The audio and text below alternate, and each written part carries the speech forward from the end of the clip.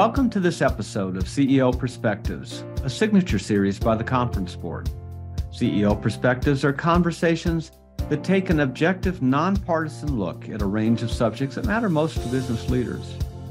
To help make sense of these topics, we sit down with thought leaders and do what we do best at the Conference Board, provide trusted insights for what's ahead.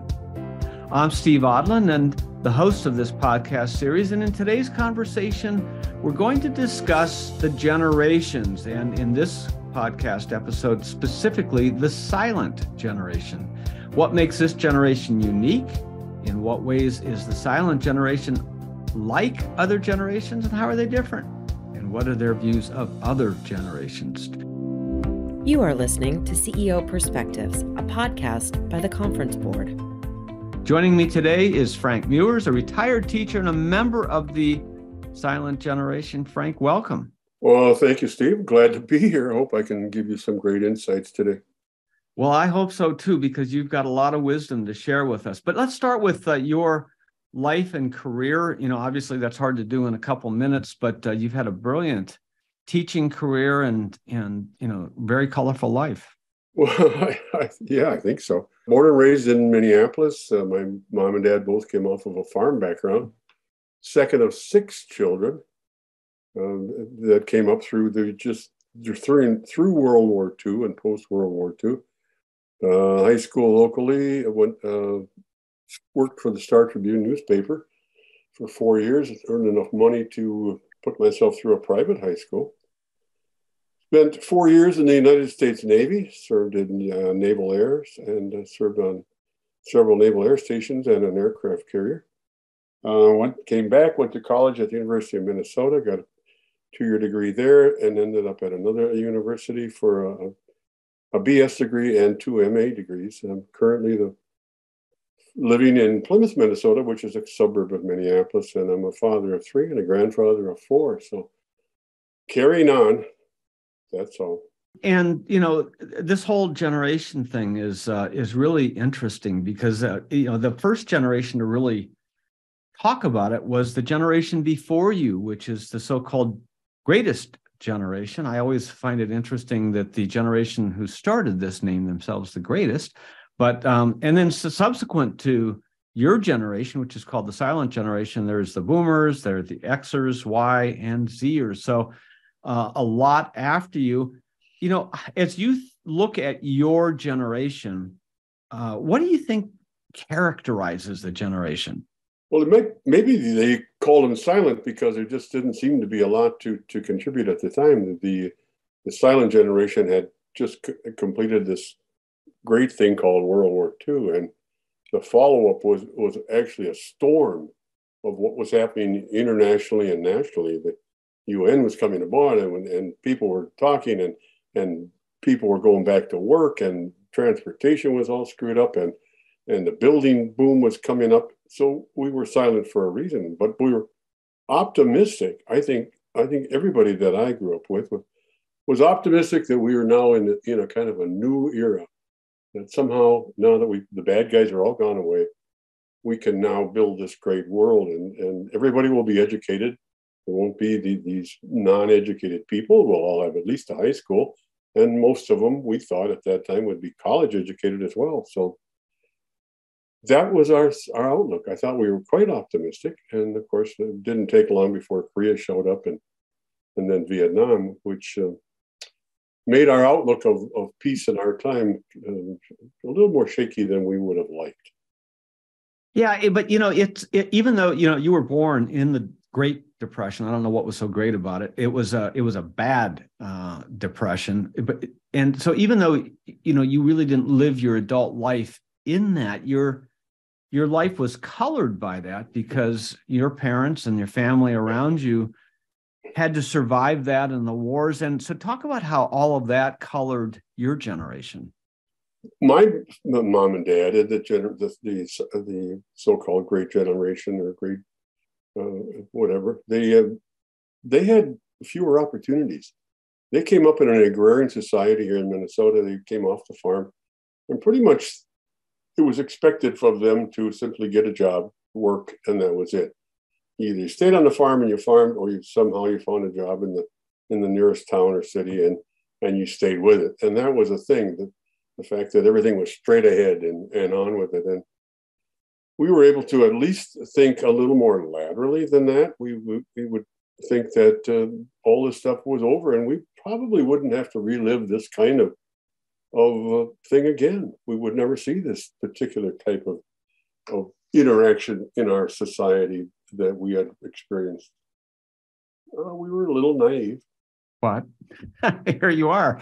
So, the interesting thing, you called it a job, and it's really interesting because you either stay on the farm and you work to live, or you come off the farm and you get a job. You didn't say a career, which is, the way generations after that. Talk about that distinction between job and career, because that was really the attitude. Yeah, I don't think I ever heard the word career, nor did anyone ever when I was between the ages of what I can remember in 18 or 20 even, that encouraging education. You've got to get a better education. You've got to do better than I did, You simply, you took a job. And I think my dad was a perfect example. He walked the streets till he found a job. And when he got a job, he stayed with it. You didn't leave. He stayed there the rest of his life until they forced him out at 65.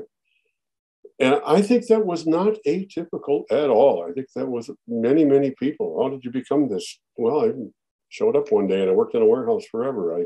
I filled milk bottles. I drove a truck over there. I did this.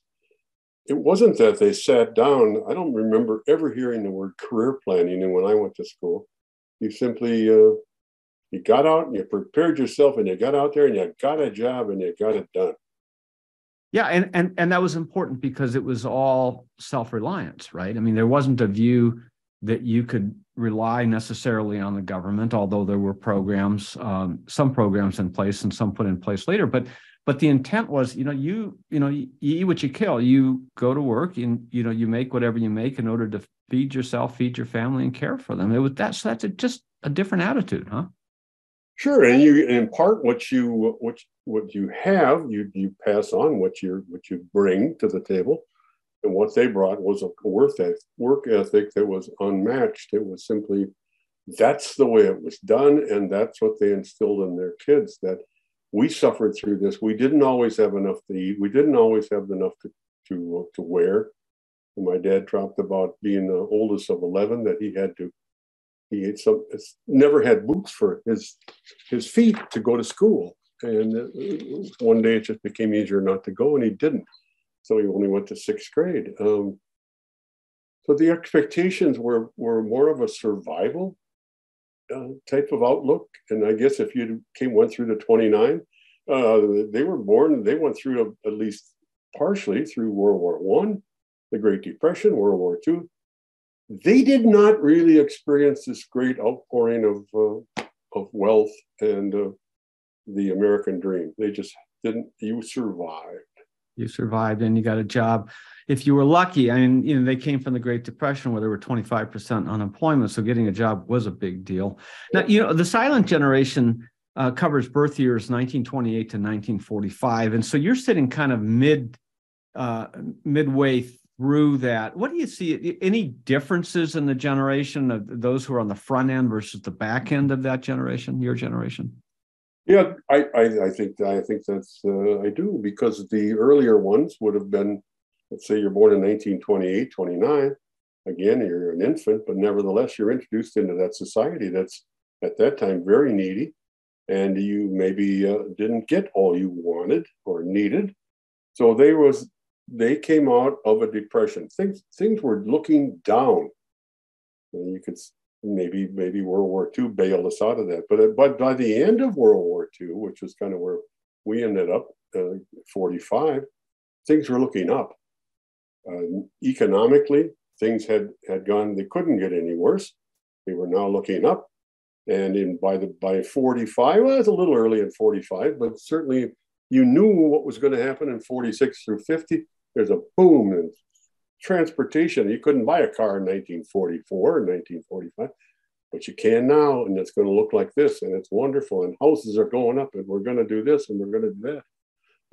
And there's such a thing called the suburbs arose. So even though we were maybe only 12 years or even less behind that first group, I think we were really dramatically different. Yeah. This you mentioned the word suburb. And you started this by talking about coming from an agrarian society to an urban society. There really weren't suburbs for your generation or the generation before. It was either the farm or the city. And I'm not sure that subsequent generations really understand how different those two were to the generations and the lives that came out of that.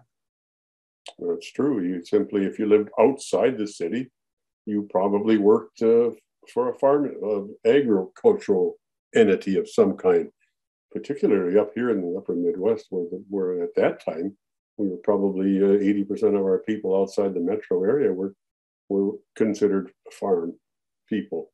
So, city farm was completely different than it is now, where the city sprawls out. You got the megalopolis, you got the big cities going way, way out, and people, and because of transportation and communication, things were just plain more isolated, more shrunk, more interaction within themselves and so forth. So they didn't really get out, and it didn't allow for the bursting forth of new energies, which brought changes.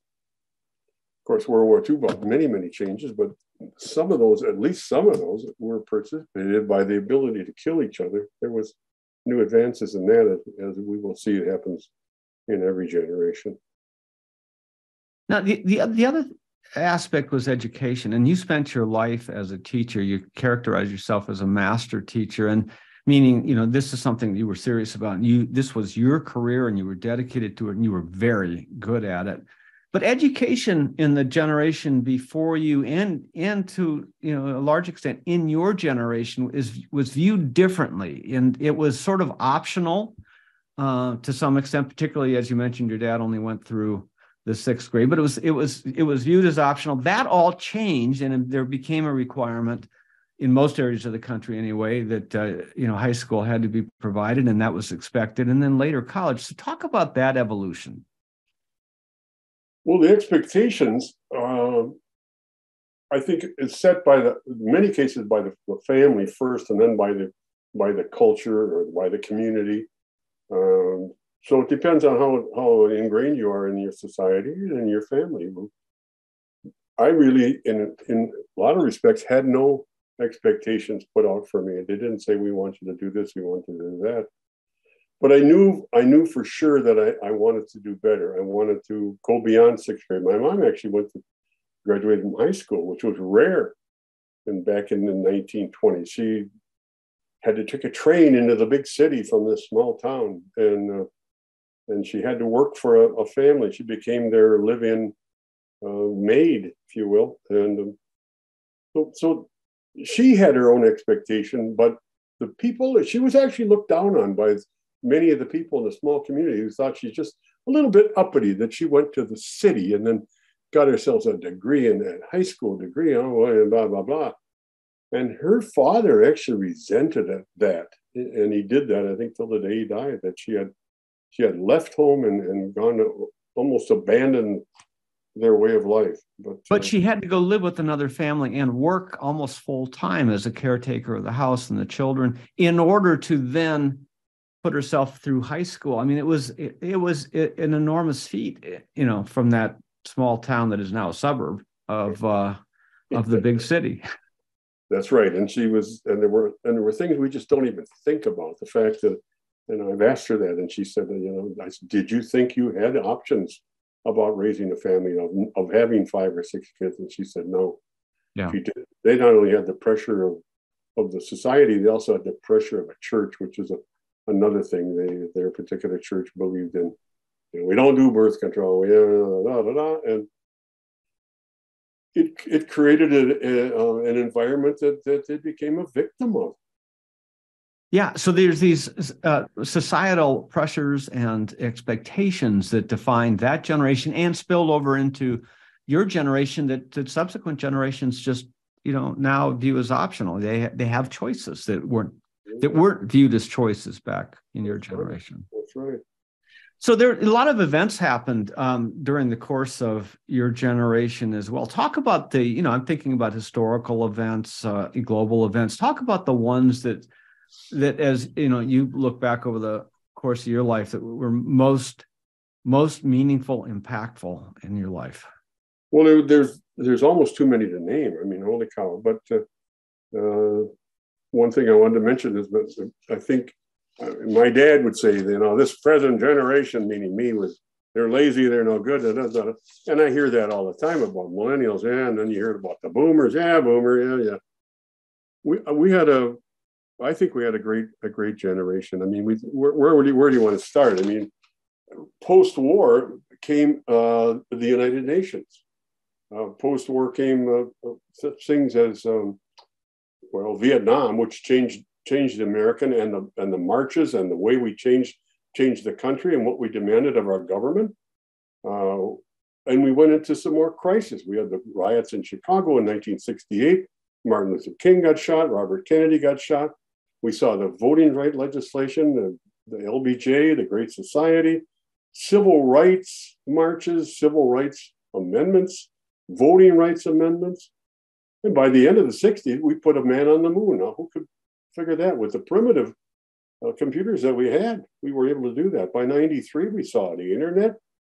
Right after the war, perhaps the very first thing we didn't even know that we were in was the atomic age.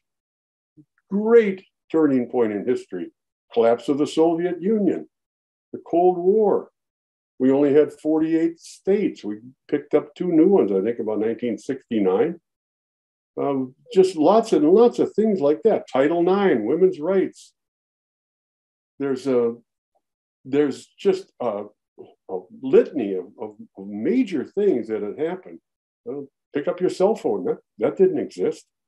I would think that my generation I would hope that we would be judged on the fact that we were a human rights generation, that we stood up and fought for things that we tolerated before, so that we actually, in my lifetime, know that people couldn't go. And I experienced that with my travels in the South. You could not go in certain restaurants. You could not drink out of certain fountains. You couldn't even be with a U.S. Navy sailor in a bus depot. I experienced that, being threatened with arrest and so forth and so on, being harassed by the Highway Patrol in Mississippi. Things that today you go, what? That can't happen. And I got into semi-serious trouble when a Mississippi Highway Patrolman said to me, "Y'all a Yankee, ain't you?" And I said, "No, I don't play baseball." And that was the wrong answer, by the way. Yeah, you were a smart aleck, weren't you? Well, I just figured, I said, you have no right to stop me. And he said, "Well, we can do it here out in the highway, or we can do it in town." Yeah. I'd already known. Different era. The other area, another area that evolved, I mean, just dramatically, you touched on it, but technology. I mean, when you were born, the means of communication was a hardline telephone, and it was shared a lot of times. There were party lines, such a thing that nobody knows what that is anymore, and the radio, but nothing else. No, we had a phone, but we couldn't use it. As children, we couldn't use it. We were limited to 40 calls per month. And we just simply weren't allowed to use the phone. If you wanted to talk to your friend, you went to their house. You called for them, as we said. And you don't even hear that term anymore. You went out in their backyard and you yelled their name. And if they were home, they came out. And if they weren't, they didn't. So you really kept your neighborhood, I'll tell you that. You texted no, and there was no such thing. That perhaps is something we're going to find every generation could say, boy, when we came on, they didn't, chemotherapy, man, do you believe they used to give you medicine that would actually kill you? I mean, and then in 50 years from now, they're going to go, I can't believe that. Well, it happened. Here's what we did. And they're going to man, that's terrible. I don't think as a generation, I don't hear my peers, I certainly don't criticize the other generations. I've heard people rip on the millennials and all that. I taught for 41 years, and almost every year I'd look at these kids out there in the seats, and I'd say, if that's our future, I'm okay with it, because there are some marvelous people out there. Horribly, they were motivated way beyond where I was. And one of my goals as a teacher was the fact that I always said, I'm going to make sure that they have an experience that I didn't have. And because we were in overstuffed schools and undereducated teachers in a Catholic school, and it was simply not that great of a situation. And here I could provide for them and give them hope and guarantee them success, which sounds like a cliche. It sounds like maybe this is not realistic, but it is realistic. So I could sit in my advanced math class and say to these kids, there's no such thing as failure unless you choose that. If you do not choose that, take it off the table, because it's not going to happen. We're going to get you through in just great shape. Yeah, and education has become the great equalizer in this country. If you grab it and you go at it, and so it's interesting how you position it. But your career was a dedication actually to future generations, because you were investing yourself and everything you had in what kids at that stage, whatever. Everybody younger than us is called a kid, but kids in middle school, but that was an investment that you were making, and if they were willing to work and do the work and invest their time and take it seriously, anything could happen, right? Yeah, and you know what? I think a lot of the things that we experienced as younger people, let's say between the ages of 15 and 35, were thrust on us. This type of change, this type of thing, this came down the pike. This is what you had to do. This is what you had to do. And particularly when you're young in your career and you're just starting out, your choices are completely different. We were not too much unlike my dad in the fact that he chose to get a job and survive. We chose to get an education and survive, and to work and work and work and work and work. We didn't have a lot of time to put into some of the things that I would have liked to put more time into, including the civil rights marches and so forth. But I would think if I defined my generation as something, I would like to define it to other people as the ones that and I mean, even this word is scary, but we woke up. We decided that, hey, the planet is being used and abused, and it's high time that we listen to some of our Native American friends here in Minnesota, that they'd say things like, you cannot own the earth. It's Mother Earth, and you certainly can never own that. And we share that environment, and you cannot use it, abuse it, and nature put it back. You either take care of it, you nurture it, or you will destroy that. And if you destroy Mother Earth, you destroy yourself. So yeah. I'm thinking hopefully we're the ones that are focusing people in on a little bit more on that today, that we got to do some things here. You've talked, a bit about the generation before you, the so-called greatest generation, and you've characterized, your view of that generation. When you look at the generations that followed you, so directly after your generation was the baby boom generation, and then it went into Generation X, Generation Y, which is millennials, and Generation Z. And the babies being born today are Generation Alpha. I guess they're starting it all over again. So, but when you look at those younger generations, think of it at X, Y, and Z, do you see differences, between those generations, or, they're all younger? Do they all kind of look the same and run together for you? They all have the same characteristics, and the fact that we look at the others and think, well, we're better than that at least. But having raised some kids that were Gen Xers, I think they're more laid back. They're although they're educated and they have great jobs and stuff. I think I was more driven. Oh, you can't do that. I got to get straight ahead. Boom, let's get this done.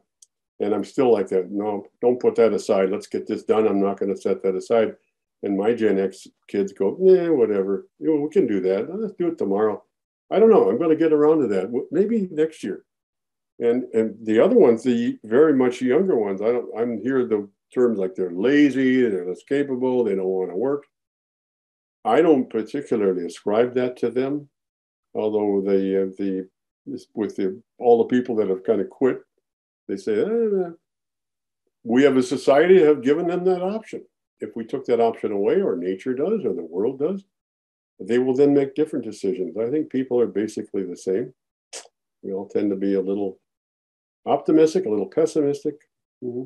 If you look back over the course of your life, obviously you can't change history, and your life is history every day before this. But, would there have been something that you would have done different in your life? Yeah, I'd have matured earlier. Sign me up for that too. In some respects, we had to mature quickly. I mean, I got out of school, I left home, never looked back, and I didn't have a problem with that at all. Weren't you ever homesick? No, I wasn't. Not like I didn't miss them, I suppose, but I just wasn't. I don't know. We went on, and we were dedicated. I think initially to ourselves, and again, I think that's probably universal of all the generations. You're much more into yourself and the things you're doing. We didn't do some of the things my Gen Xers do. We never went to concerts and all that sort of thing. First off, we didn't have a disposable income like they seem to have today. And that makes a huge difference. So as you well know, economic and cultural differences make a huge difference in the outcomes. So would I do something different? One of the things I hear older people say, and I think I'm starting to say it now, is that we were born in a really good time. We really had a lot of good things. We did have the American dream. We were able to realize it. We worked our way up. We made the best of it. This was a good time. And I think as people age, they look back, they say, yeah, I grew up in the 50s. I grew up in the 70s. Oh, yeah, I grew up in the 90s. Great time. You make your great times, They come and they go, but so much of our focus, if you turn on the news too much, is on the types of success, the economic things, the things that they deem success. As you mature, you no longer label as success. Yeah. So you make your great time. Really, really wise words. So last question, when people look back on the silent generation, let's just go out 100 years. I mean, so it's far enough behind the period that people could look at it a little more objectively. When they look back 100 years from now, what will they say about the silent generation? They'd probably say we're too silent. I think we initiated an era of awareness, not just of human rights, although you can still see on the screen every day that we still haven't attained a lot of those areas. So the human rights issues and the awareness of our world, that our world is not a planet, it's not a piece of real estate that goes from here to the suburbs. It's not. Our world is all of us together on this third rock, if you will. And we either survive or we die as a group. And I don't think a lot of people quite see that yet. You might be economically somewhere else, or you're very poor, or whatever you are, but somehow we're in this together. We're in the same lifeboat, and you either row or you die. Great words of wisdom. Frank Meuers, thanks for joining us today. Hey, it's a pleasure, and call on me anytime. Thanks a lot. Good to see you. And thanks to all of you for listening in to CEO Perspectives. Every week, I'll be joined by a prominent thought leader to provide insights on the issues of our time. We'll cover the leading topics in geopolitics, economics, public policy, and more. Please share CEO Perspectives with your colleagues, with your friends, with your family of all generations. I know they're going to want to listen. I'm Steve Odland, and this series has been brought to you by the Conference Board. You have been listening to CEO Perspectives, a podcast by the Conference Board.